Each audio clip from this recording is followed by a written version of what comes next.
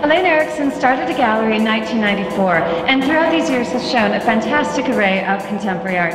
This June marks the gallery's closing, and as the final exhibition, Fame, Paintings by Estelle Holleran, is an especially unique show.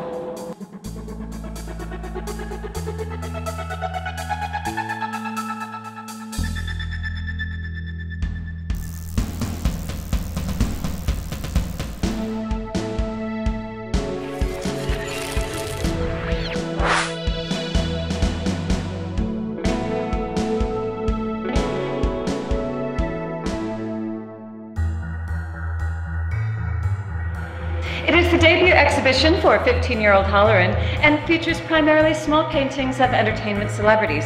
As an homage, there's of course one piece featuring Andy Warhol, but if you have ever wanted a painting of Lux Interior and Poison Ivy from the Cramps, this may be your chance.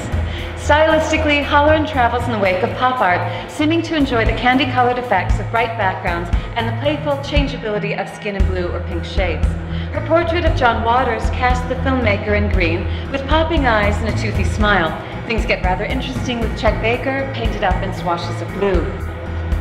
Notable exceptions to this dominant style occur in a few naturalistic portraits.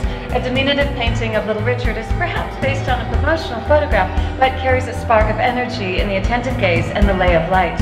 The actor Zac Efron is painted in a very friendly manner, as though the source is a school photograph, something far from Hollywood glamour and style.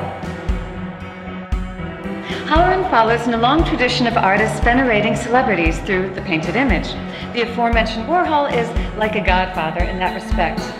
No one can get away from him. But other contemporary artists, also brushing out their fascination with fame, such as Elizabeth Peyton, seem to adopt their iconic figures, and the act of painting is like an imagining of closeness, manifesting the reality of the famous figure. Rather than a sense of perfection, Holleran's painterly and unpretentious approach brings them down to earth. As this is the first gallery exhibition of Holleran's work, there's something hopeful about the spirit of installation. And yet, as it is the last at the Elaine Erickson Gallery, there's already a sense of nostalgia.